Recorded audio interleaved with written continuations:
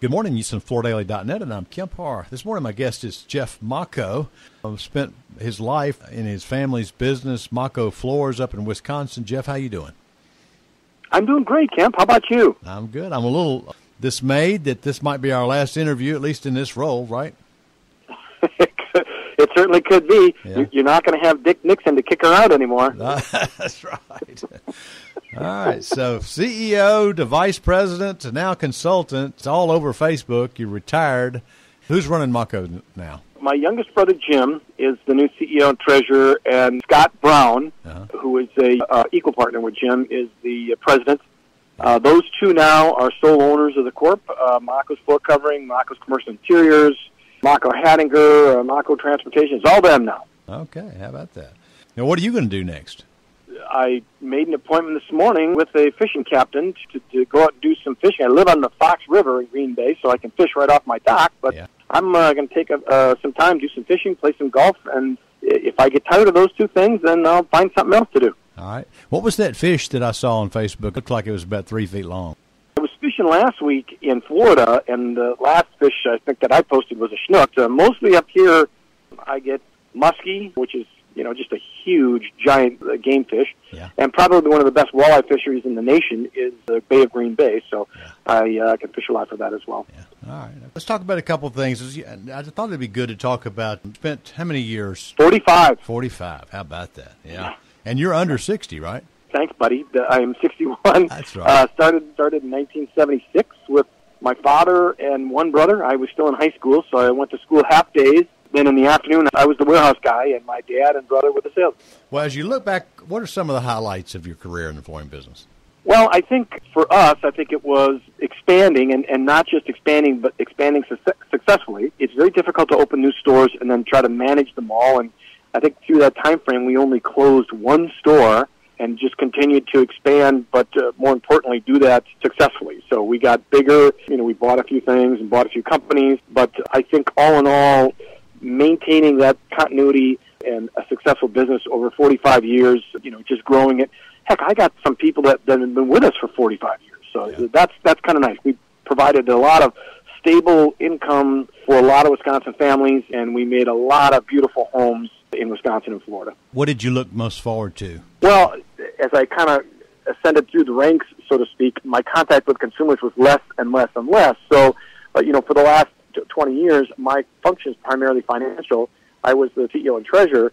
So a lot of the stuff I did was me and the accountants, and that's nice. But what I look forward to most was the opportunities that I got to have contact with customers. So we would do home shows, and I would be the first one to volunteer to do the home show where we would have private sales. Or, I'd love it when somebody said a salesperson at such and such a city called in sick. I said, I'll fill in. So that's what I look forward to. The latter part of my career was really contact with consumers. I just didn't have much of that in the latter part of my career. Yeah. I was just up this past weekend in Sturgeon Bay and Sturgeon Bay Cut, and I guess that's Door County. The people up there are super nice. So I'd say they're probably pretty loyal to independent retailers, wouldn't you say? Oh, very much so. We actually have a store there in Sturgeon Bay, but you're correct.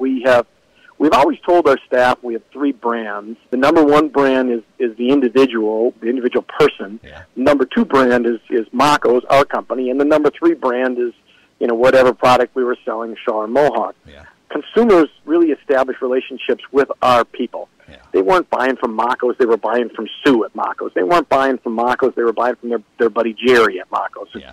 And I think that's really one of the keys to our success. As we look at the future of the flooring business, what are some of the challenges that we're going to face? Well, I think for the independent retailer, the biggest challenge is how do they differentiate themselves from internet buying or the boxes? And I think that's really where the independent retailer's strengths are going to lie. And frankly, their success and failure. You're either going to do good at really differentiating yourself from those internet sellers or the big boxes, or you're going to die.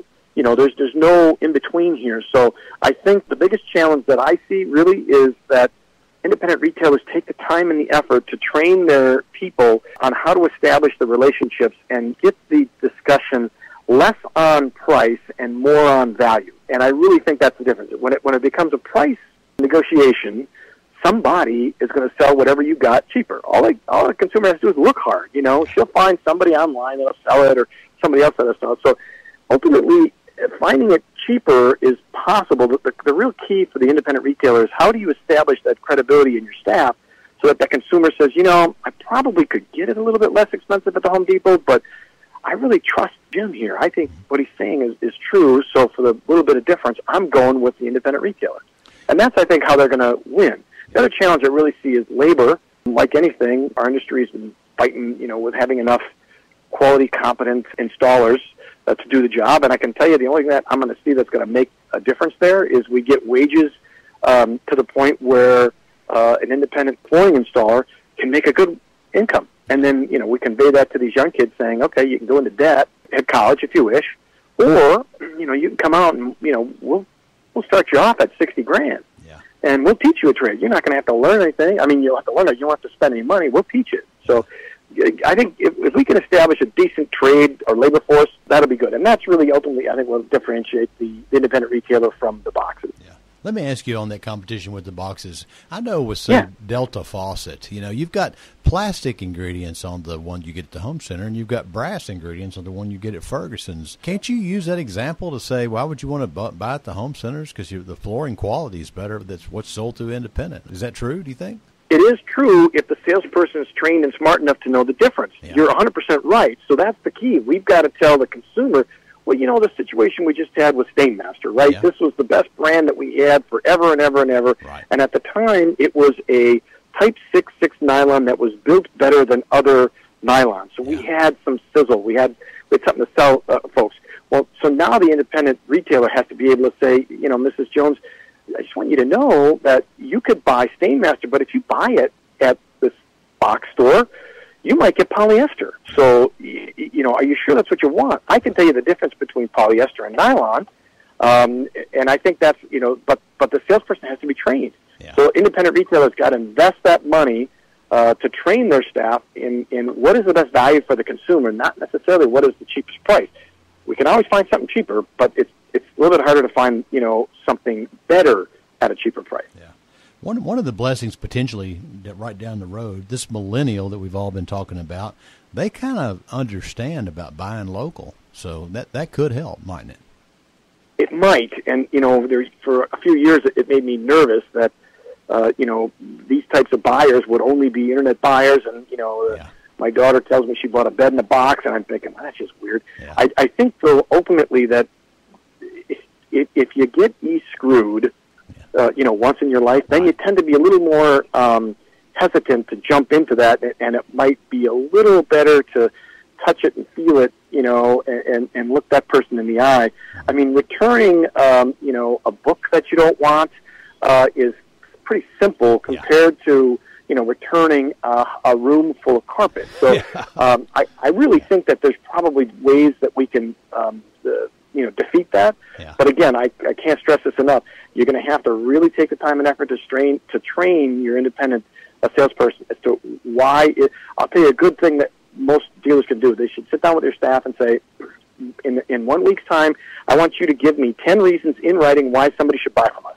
Yeah. Specifically, write them down, and then keep going over that again and again and again. Why buy local? Well, because I'm here, and if something goes wrong, you don't have to fight with somebody online. You're not just a number with us. You're a name, and I spent money telling everybody in this city that it's me that's here. So I have a vested interest. So I think there's ways. It's just it's going to take effort. That's for sure. All right. Is Lisa ready for you to be home every day? Not sure yet. We'll see how that goes. She'll get sick of me quite soon and shoot me out the door, but we'll see. We'll see. Are you going to split your time between Florida and Green Bay? Yeah, we will. We have a home in Florida, and my goal in life is to say I no longer own a snowblower. Yeah. So I'm hoping I can spend my winters down there and summers up here in Wisconsin. It's gorgeous here now. I'm in Wisconsin. It's 80 degrees and sunny and dry and lovely. All right, Jeff. It's good to talk to you. Thanks for spending a little time with us here. Probably our last interview again. Been talking to Jeff Macco, a consultant in the floor covering business, and you've been listening to Kemp Harr and FloorDaily.net.